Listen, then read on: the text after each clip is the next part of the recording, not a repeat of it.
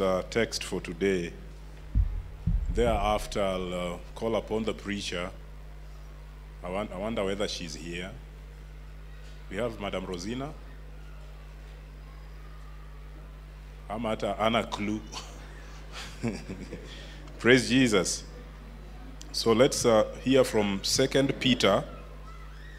2 Peter, I'll read chapter 2, verses 4 through to 11. 2 Peter, chapter 2, I'll read from verses 2 downwards through to 11. Chapter 2, verses, that is it. For if God did not spare the angels when they sinned, but cast them into hell and committed them to pits of neither gloom to be kept until the judgment.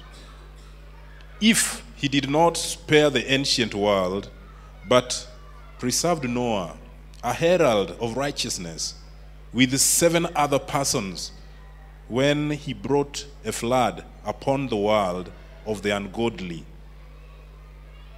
If by turning the cities of Sodom and Gomorrah to ashes, he condemned them to extinction and made them an example for those who are to be ungodly.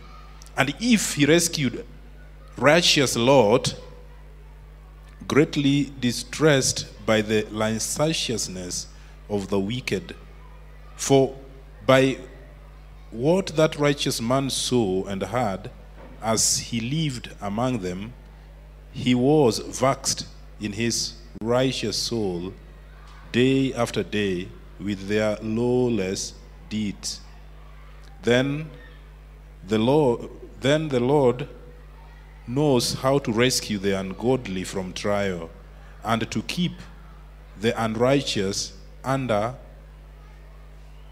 punishment until the day of judgment, and especially those who indulge in a lust of defiling passion and despise authority. Bold and willfully they are not afraid of revile and the glorious one. And the last verse, whereas angels, though greater in might and power, do not pronounce a reviling judgment upon them before the Lord. This is the word of God. This is the word of God.